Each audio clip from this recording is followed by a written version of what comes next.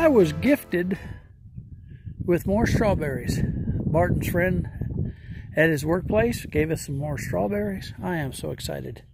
And I got them all planted. Now I did water them. They look kind of nasty right now, but they've been watered, and I think they'll come out of it all right. They're in a good soil, mixture of horse manure and good rich compost. This is some more of the same thing. And this one I didn't have to water because it was already really wet. And I'll be watching this so that it maintains some moisture. And this is last year's, and you can see that this one here is actually doing pretty good. It's all of the strawberries look like they're growing, and I'm looking forward to some berries. Oh yes.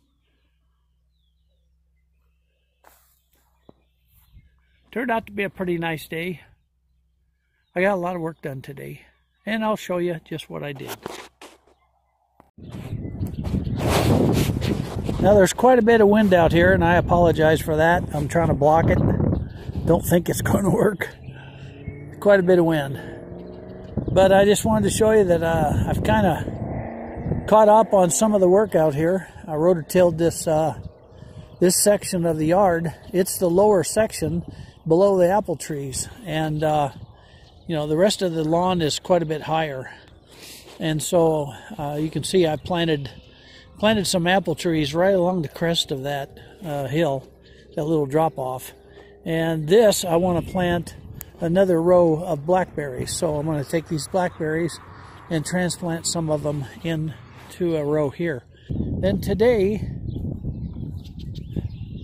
I did some rototilling on this side also.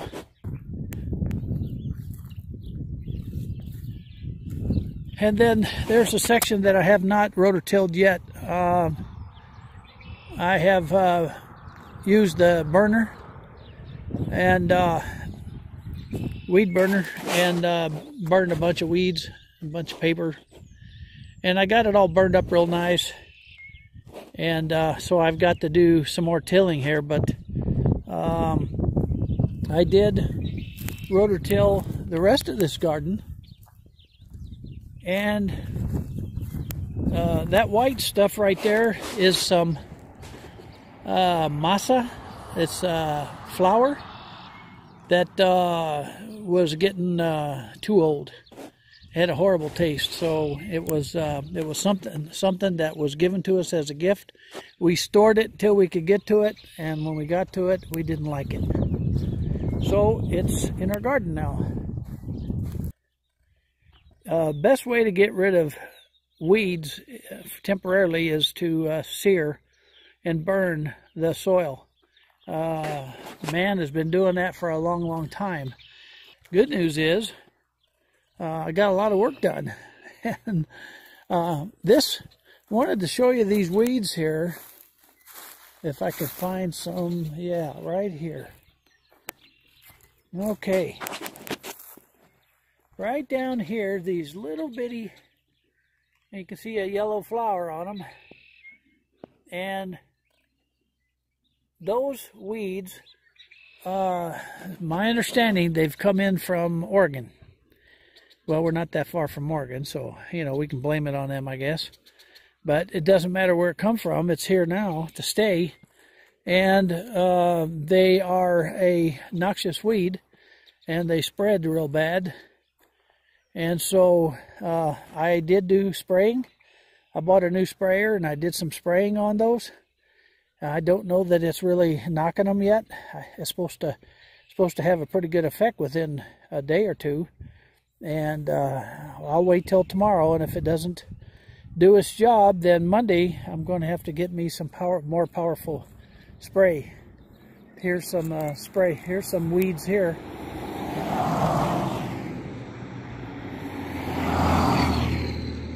Here's some noxious weed as well. This stuff spreads, and when it gets a root down, oh my God, it could be 2-3 feet deep.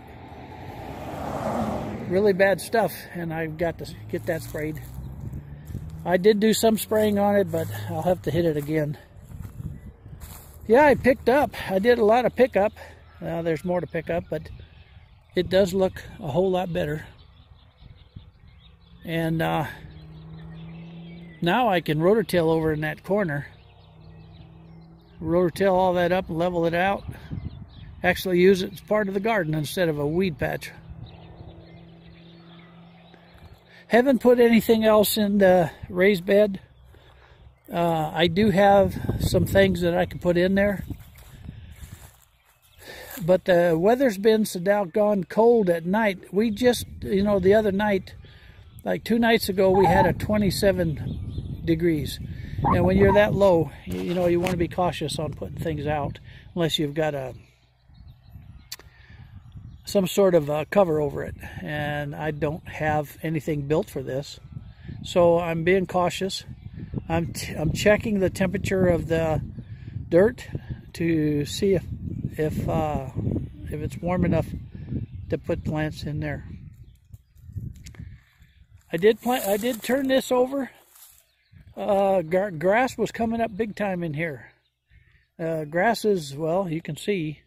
I'm going to have to get my shovel and start doing some digging. What I do is I flood it, get it really soft and muddy. I mean, just muddy. And then I'll use my shovel and just, you know, dig that out and pull it out of there. And I haven't done it for years, and I got way behind, so I got lots to catch up on. Yeah, this part of the garden looks pretty good. And eventually, like I say, I'll come up about the middle, about here, and I'll go ahead and put the another line of blackberries, and I think that'll be nice. 2 rows of blackberries, 2 rows of raspberries, 2 rows of grapes. Hopefully I can put in a whole bunch of good blueberries. I want to move the blueberries that's in my box. So things are looking pretty good right now. If I'm lucky, you know how that goes. This is an apple tree.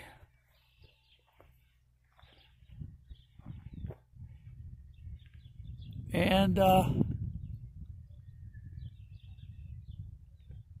don't know if it's going to get bit or not.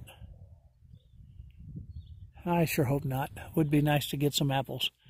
I trimmed this tree up really good, so I know we're not going to be swamped with apples because I've cut so much off, but that's the whole object of it, is the apples that you get should be really nice apples instead of having a tree full of apples that you can't eat because they're too buggy.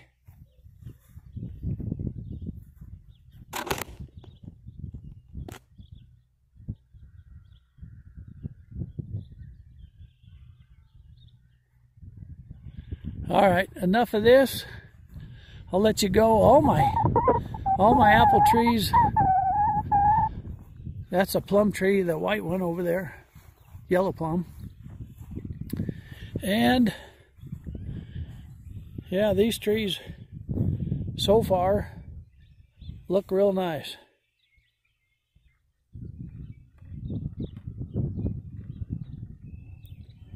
Sure hope I get some.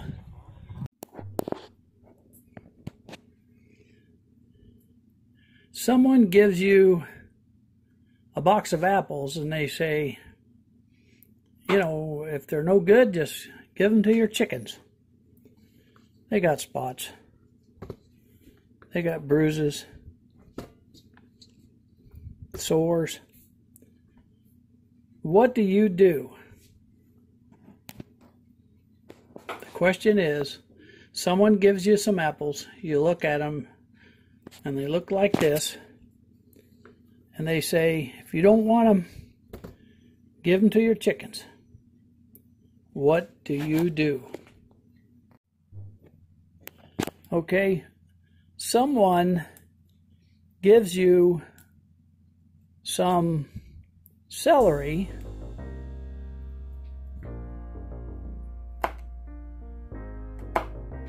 and they say, if you don't want it, you can give it to your chickens. What do? You received a bunch of celery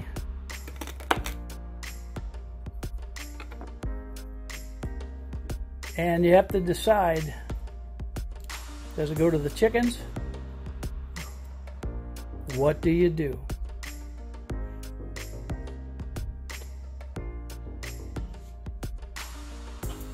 This is a Cabela dehydrator, and I ordered the sheets that are on it, added it to it. It's hard to see because yeah, there you go, you can see it a little easier. Anyhow, what we're going to do is we're dehydrating the gifts that we've received. Of course, the apples I have to cut up and get some good out of it, and my wife Ann says she's going to make some goodies, you know.